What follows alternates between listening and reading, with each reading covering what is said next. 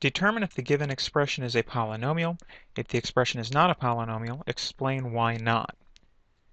The key thing to look for to determine if something is a polynomial is that all of your variable factors must have whole number exponents.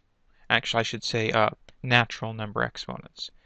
So if I look at that first expression, 8 times the square root of a plus 7a minus 4. So this first term here, this a times the square root of square root of a, is the same as 8 times a to the 1/2 power. Now 1/2 is not a natural number.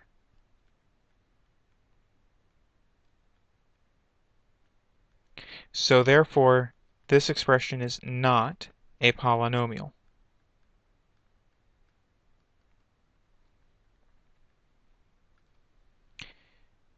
B, we have 8m to the negative second n to the fifth minus 9m n to the fourth. Let's look at our exponents. We have an m to the second, 2 is a natural number, 5 is a natural number. We have m to the first, 1 is a natural number, 4 is a natural number. This is a polynomial. I keep on using this term natural number. Let me just remind you what that means. A natural number is a number from the set 1, 2, 3, 4, etc.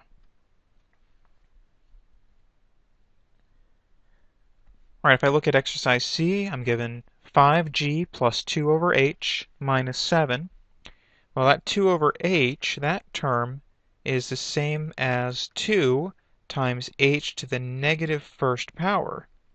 And negative 1 is not a natural number.